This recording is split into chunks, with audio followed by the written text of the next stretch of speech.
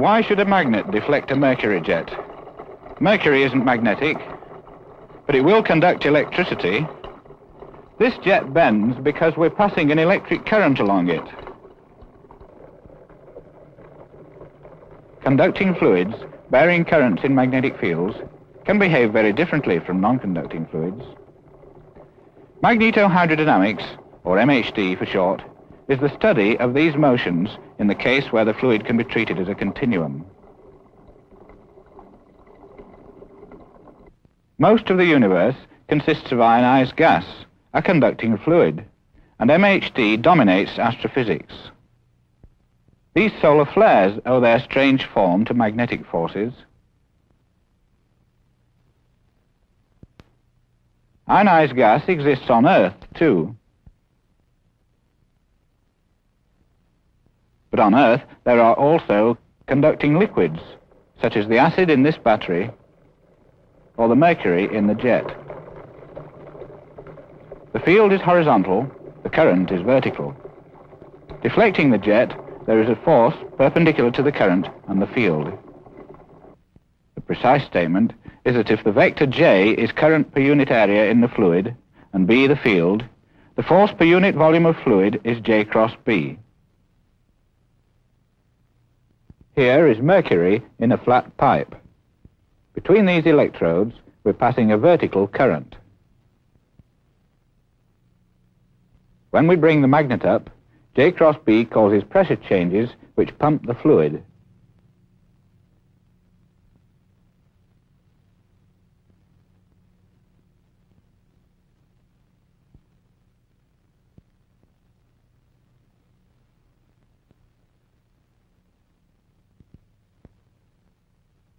In this experiment, we impose currents from an external source.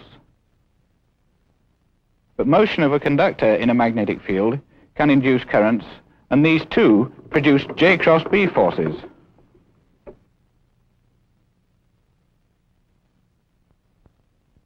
As the ring crosses the edge of the field, it links an increasing amount of magnetic flux.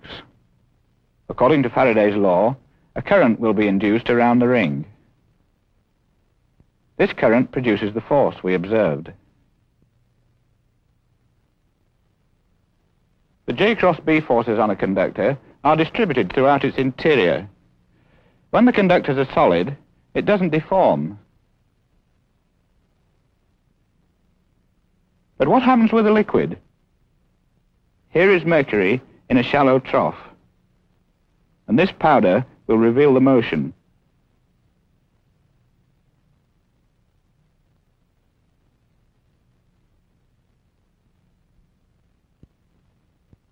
The effect of the J cross B force is obviously much more complicated for a deformable fluid than for a rigid solid.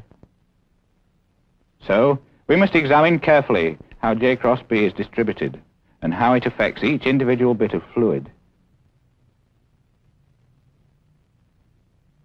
In order to see how the fluid moves internally, we use this flat duct in which we'll put a transparent electrolyte. The duct goes in a magnet that provides a uniform vertical field. Here is a cross-section of the apparatus. This inclined mirror enables us to view the fluid in the direction of the field lines. In this view, we can see two electrodes, between which we can pass a two-dimensional current distribution. The resulting J cross B distribution is quite complicated. The pressure difference between these 2 points will be revealed by this manometer. Now the fluid is in, and the upper fluid in the manometer is colored to provide contrast. The fluid in the duct is stationary and contains dye lines. The magnetic field is on, but the current is off. Now we switch on the current, and the manometer reveals the resulting changes in pressure. But the fluid in the duct moves only slightly. In this case, then, the fluid can sustain J cross B forces without being seriously disturbed. The pressure must have changed, so that the pressure gradient balances J cross B to a close approximation. But the pressure gradient is an irrotational vector, and so we conclude that here J cross B is irrotational and is not capable of making any fluid element spin, even though it is very non-uniform. Now the fluid is in motion. When the same J cross B distribution is applied, the manometer indicates that J cross B forces are again altering the pressure distribution. But for a given flow rate, the flow pattern is unaffected. J cross B is still irrotational, and changes in the pressure distribution are able to balance it. So far, the currents have been in a uniform magnetic field. Let's move to the edge of the field. Now the currents cross the region where B falls from a uniform value to 0. Here's the electrolyte at rest. The current goes on. Let's repeat that. J cross B is rotational now and makes the fluid spin. More precisely, it creates vorticity.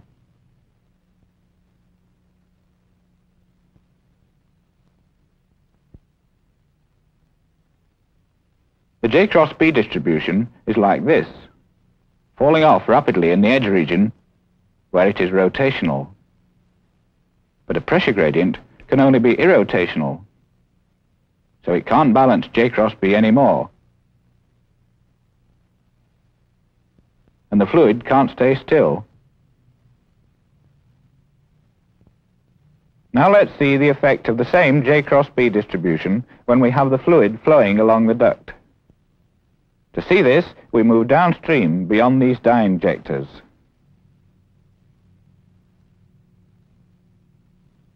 This is the flow without the current.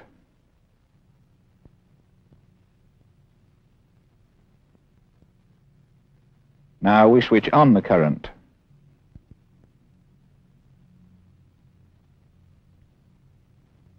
The flow contains vorticity. It is generated upstream at the edge of the field by those rotational J cross B forces. Here's the previous experiment again for comparison.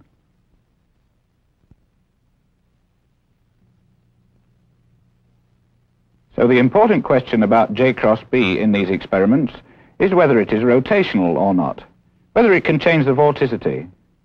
Let's look again at this mercury trough, where the currents are induced rather than imposed. Vorticity is being generated by the induced J cross B forces.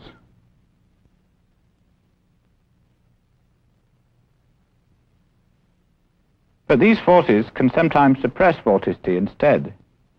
Before we see this in a fluid, let's consider this metal loop, free to rotate.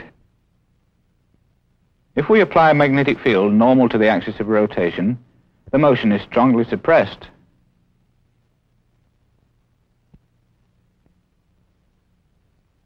It's easy to see why. When the loop is aligned like this and rotates a little way, it begins to link magnetic flux, and the current is induced like this. The resultant J cross B forces oppose the rotation. For small inclinations, the opposing torque is proportional to angular velocity. If the axis of rotation is parallel to the field, there is no opposing torque, because the loop doesn't link a changing magnetic flux. But rotation stops quickly when the axis is perpendicular to the field. So, in a fluid, a magnetic field should suppress vorticity whose axis is normal to the field. Here is a trough of mercury in the gap of a magnet that can produce a horizontal field. Vertical vortices will be made by dragging this blade through the mercury. They are made visible from above by reflecting a pattern in the surface of the mercury.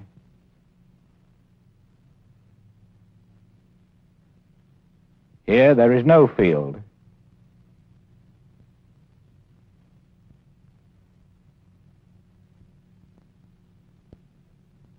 Here it is again, and in the lower picture, the field is on. The vortices decay faster in the field.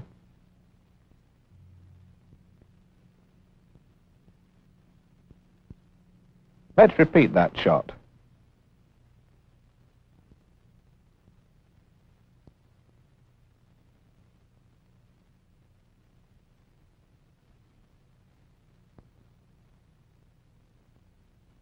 Here, we're outside the field. And now the blade enters the field, which is stronger than before. The J cross B forces never let the vortices get started. They reappear as soon as the blade leaves the field.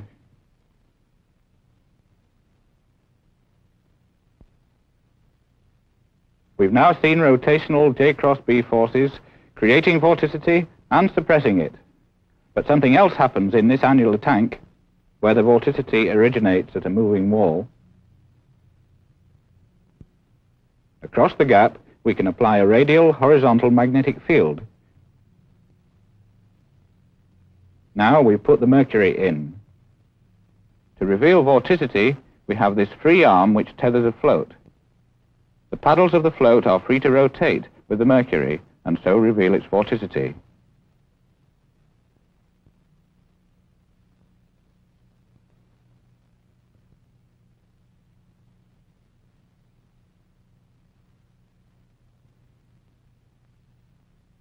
After the mercury reaches a steady state of clockwise motion, we can see that the vorticity is anti-clockwise, as we would expect. But watch what happens when we put on the field. There.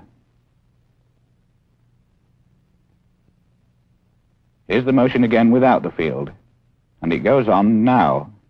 The float has the same angular velocity as the frame holding it, so most of the mercury is now rotating like a solid body, slipping over both cylinders. Actually, the slip occurs across thin viscous boundary layers called Hartmann layers.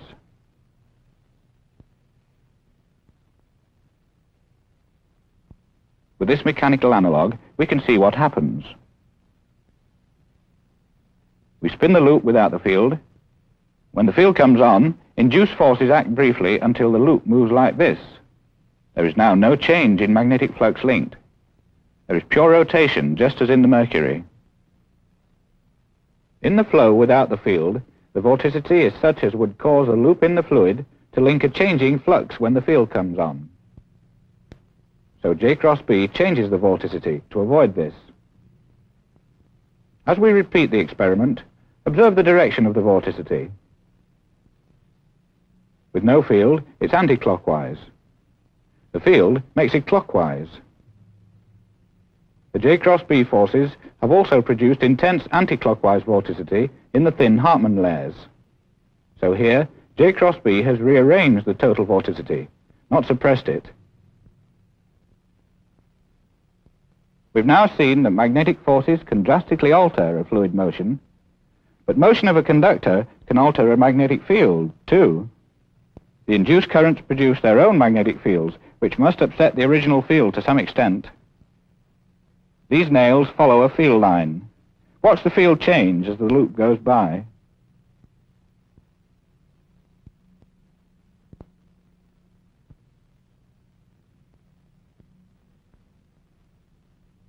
This perturbation of the field was a weak effect in all the experiments so far, and we ignored it. But when the induced fields are too big to ignore, an entirely different kind of MHT occurs. To understand this, let's look again at that rotating loop. The induced current creates an induced field, which combines with the original field to make the total field less inclined to the loop than before. The point to notice is that the field is perturbed in such a way that the rise of flux linked by the loop is reduced. If we stop the loop rotating, its resistance causes the induced current and induced field to decay, and the total field relaxes back to its original form in a time that depends on the ratio of the inductance and the resistance of the loop. This is the magnetic relaxation time, which gets longer as we make the resistance less. The extent to which a rotating loop perturbs the original field depends on how this magnetic relaxation time compares with the time for a revolution.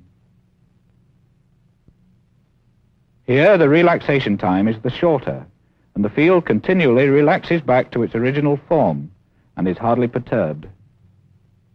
Then the magnetic forces are dissipative. There's only a torque when the loop is moving, inducing a current.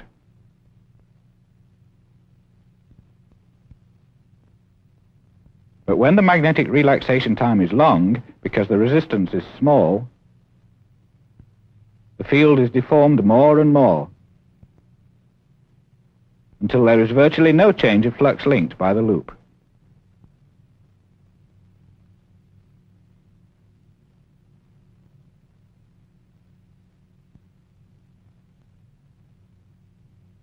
As we approach perfect conductivity, the induced EMF needed to drive the currents becomes negligible.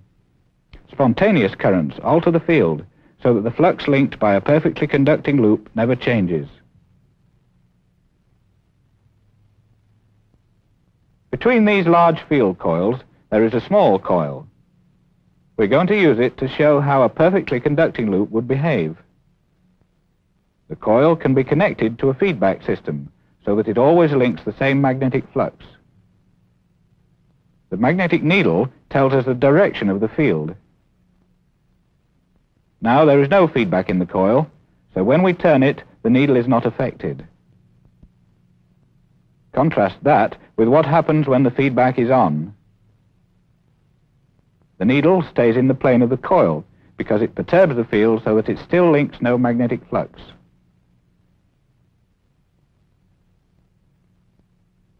If the coil is displaced, it oscillates. The damping is due to mechanical friction. There can't be electric dissipation if there is perfect conductivity.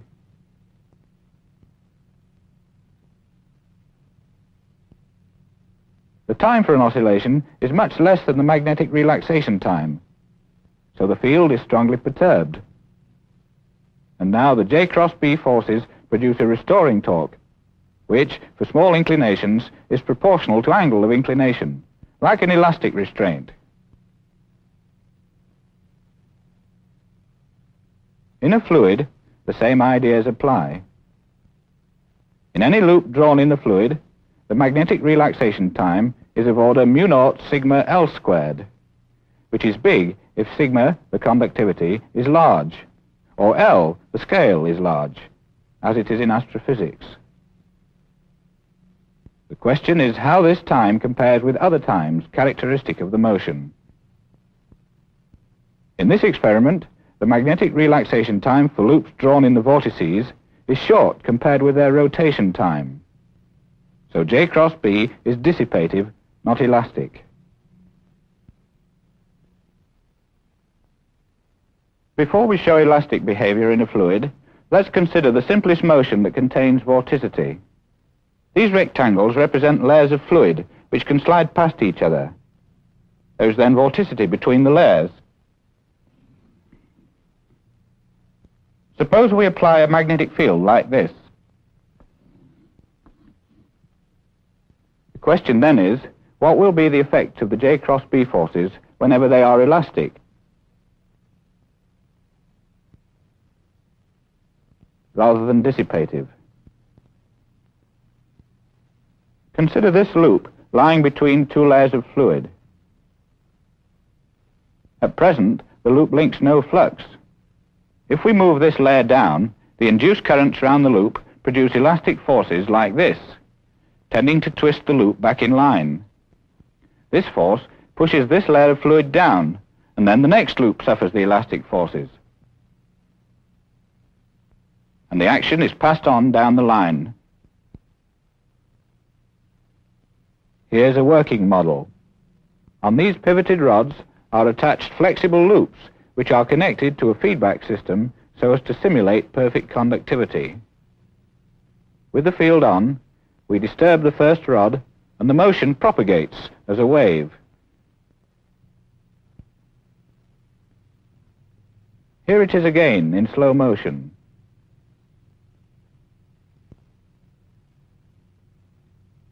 So this model of a perfectly conducting fluid in a magnetic field shows us that the rotational J cross B forces cause the vorticity to propagate along the field lines as a wave. This kind of wave is named an Alfvén wave after its discoverer.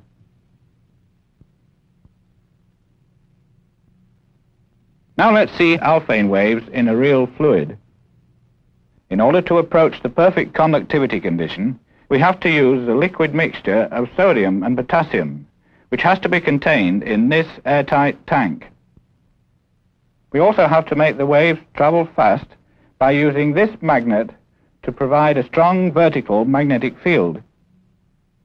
Then, the transit time of the waves is short compared with the relaxation time of fields in the fluid. Inside this tank, we place this structure.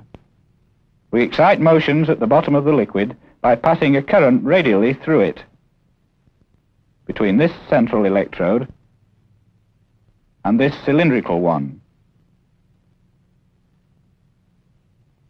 The radial current interacts with the vertical field to produce J cross B forces that make the fluid swirl. At first, only the bottom layer of liquid moves. The liquid above is at rest, so there is vorticity between it and the moving layer below. But immediately this vorticity must propagate away along the field lines as an Alfvén wave.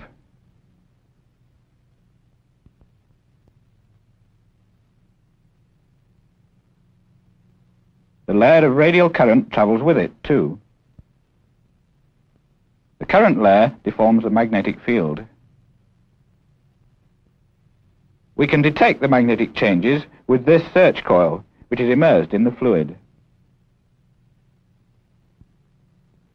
The signals from the search coil are displayed on an oscilloscope. Now the apparatus is ready for our experiment with the tank in the magnet gap. These leads carry the exciting current. To get a good picture on our oscilloscope, we excite the waves repeatedly. Each wave dies out before the next is created.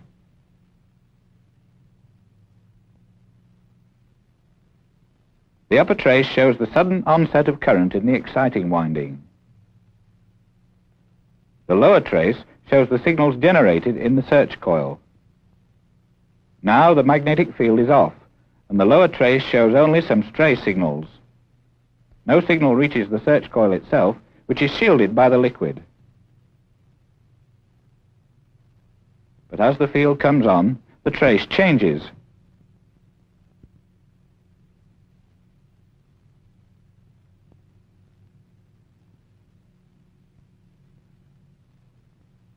This signal is due to the wave passing the search coil. This signal records the wave after it is reflected off the top. If the fluid were a perfect conductor, the search coil signals would be like this. The width of these ideal peaks is fixed by the size of the search coil. The resistance of the fluid makes the observed first peak broader and weaker. The second peak shows that the reflected wave is broader and weaker still. But we do see that even in an imperfect conductor, J cross B forces can act elastically enough to give propagation of vorticity.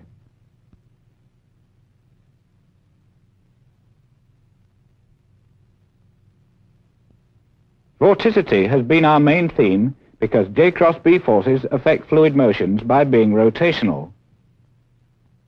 They sometimes create vorticity,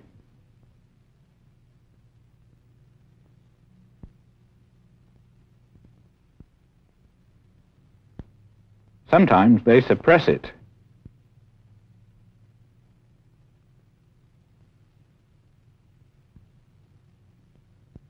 Sometimes they even reverse it.